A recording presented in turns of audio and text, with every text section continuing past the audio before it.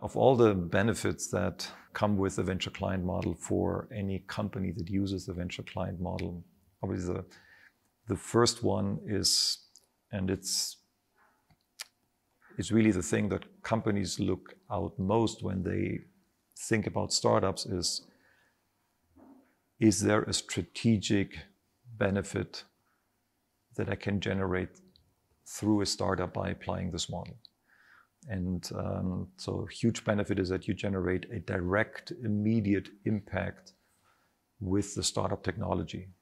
Imagine, for example, that you have a process challenge and there's a startup out there that seems to have a solution that allows you to make this process a little bit more efficient. So within the venture client process, you can immediately, as you apply this technology, even though on a very small scale, you already can generate the strategic benefit of reducing part of the process cost. So it's a direct tool. It's not an intermediate tool where you kind of invite the startup to an accelerator and then you sit there for 3 months, and then after many, many months, maybe sometimes you get access to the technology, you get immediate access to the technology, and you can generate immediate impact. That's one great benefit. Another great benefit is that it doesn't entail major organizational changes to use it. So it's not like you have to spend millions on generating some governance structures, or you have to set up a separate company, or you have to be located in Silicon Valley.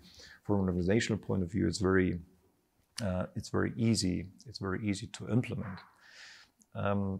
Another important benefit of the venture client model is that your organization gets to interact with very top quality startup companies immediately.